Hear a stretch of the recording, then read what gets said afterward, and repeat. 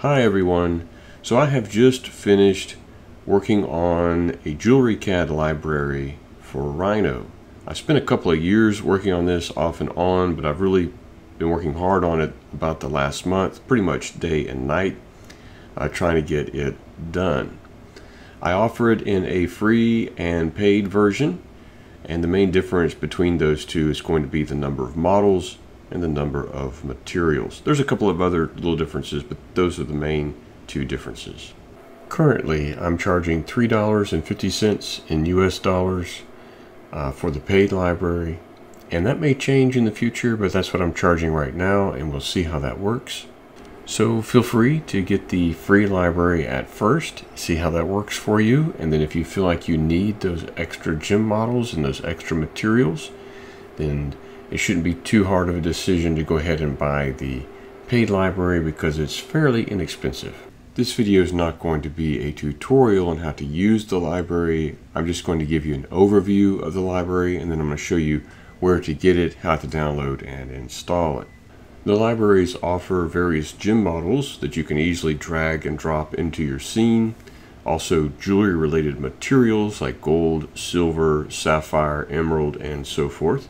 It has a layer template which you can use to organize your work and also to quickly change materials by changing an object's layer.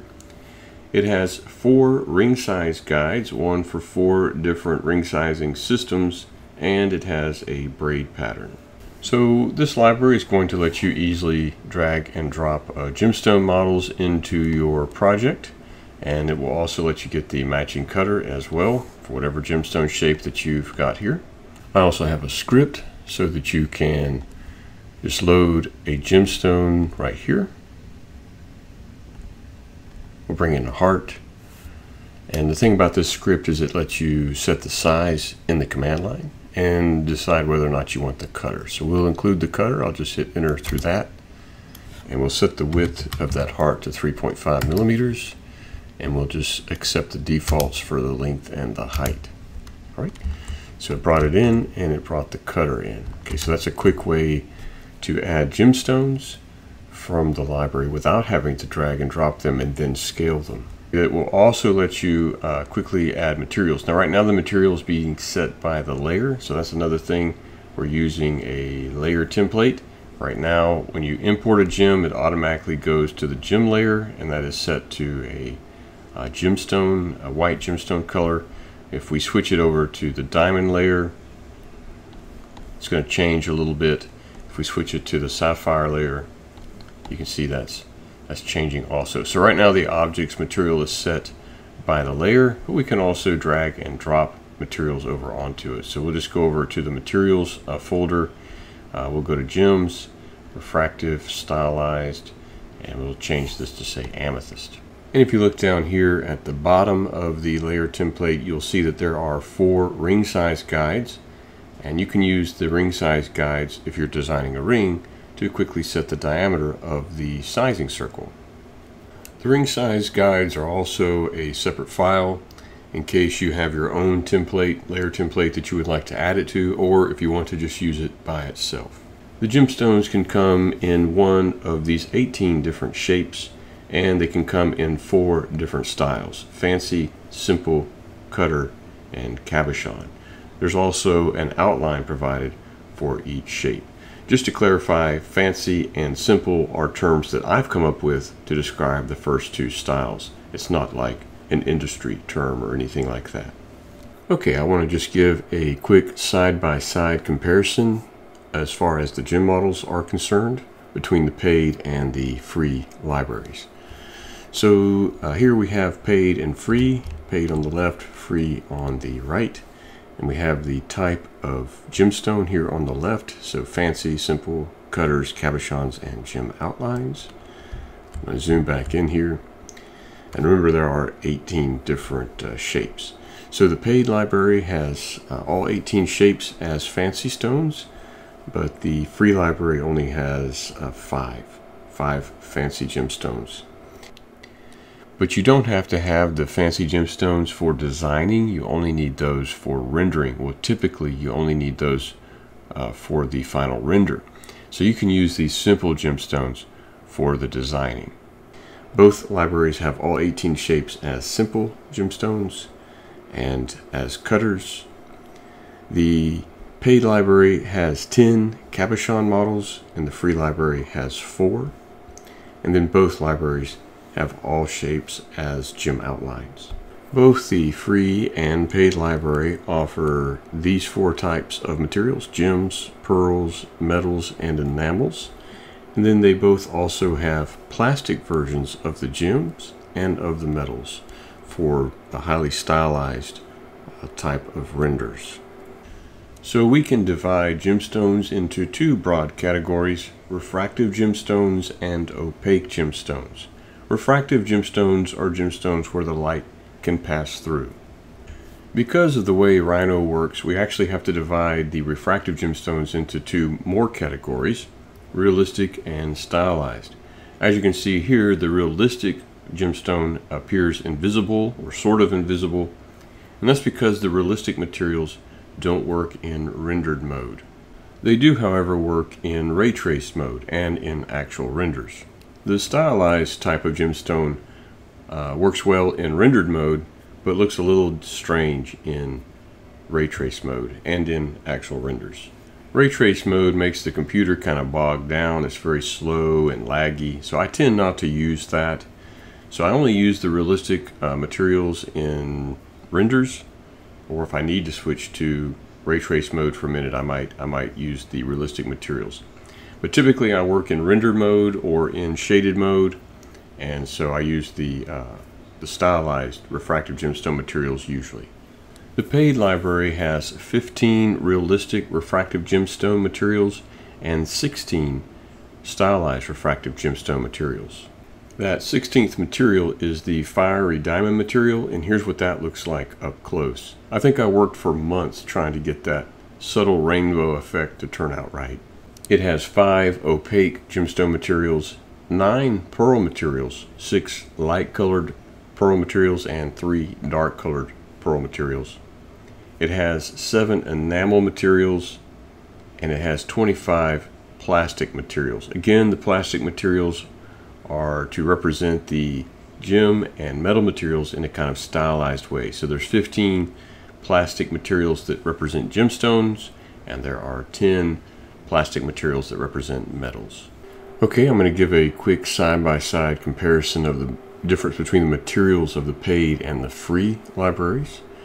So first, because these realistic gem materials are invisible in rendered mode, I'm going to have to switch to ray traced for a moment. Okay, so we have 15, while we have 15 realistic gem materials in the paid library, we have 8 in the free. Okay, and now I'll switch back to rendered mode. And in the paid library, we have 16 stylized gem materials, which I already covered. We have 8 in the free library. We have 5 opaque gem materials in the paid library. Now, just to be clear, it's 2 different styles of tiger's eye quartz and 2 different styles of turquoise. So it's not 5 completely different gemstones, right? Or completely different types of gemstones, because it's really 3 different types of gemstones: onyx, tiger's eye, and turquoise. But tiger's eye and turquoise are coming in 2 different patterns. In the free library, you just have onyx, tiger's eye, and turquoise. In the paid library, we have 10, I think 2, 4, 6, 8, 10 different metals. So it's 5 different colors that come in flat and polished. In the free library, we have 3 different colors, so we've got 6 materials. In the paid library, we have 9 pearl materials, but only 2 pearl materials over in the free library. Both libraries have 7 enamel colors, and the paid library has 15 gem colors that are plastic and 10 metal colors that are plastic. The free library has 8 plastic gem colors and 6 metal plastic metal materials. Okay, so that is enough of an overview of the libraries, I think, and now I'll show you how to where to get it how to download it, and how to install it. Okay, so here I am at the page for the paid library, and I'll leave links below the video in the description so that you can just click on them and come to these pages here. So this is the page for the paid library. You would click on Add to Cart. This is the page for the free library. You would click on Free Download. So I'm not going to go through the purchasing process on this video, but when you click on Free Download, you'll be brought to this page like this. It'll make you wait for 20 seconds before it lets you have access to the files. Okay, but then it will make the files appear here. Alright, so the free library has the word basic in the name, and the paid library does not have the word basic. The number 5 is referring to Rhino version 5. The number 7 is referring to Rhino version 7. So if you have Rhino 5 or Rhino 6, you're going to want this one. If you have the one with the 5 in the name, if you have Rhino 7, you're going to want the file with the 7 in the name. Okay, you're going to download the zip file that you want. Download it onto your computer. You can put it wherever you want on your computer and unzip it. Okay, once you've unzipped it, you're going to go to Rhino, and let me just delete that. You're going to click here on the library tab, and then you're going to click on this and click on Settings. Here on this page, you're going to click on New, and you're either going to type in the directory for the library. As you can see up here, you can see the names of the I've got the library. I've got the paid library for version 5 and version 7, and I've got the free library for version 5 and version 7 on here. So you can either type it in, the whole, because I put mine directly in the D drive, but you can put yours wherever you want.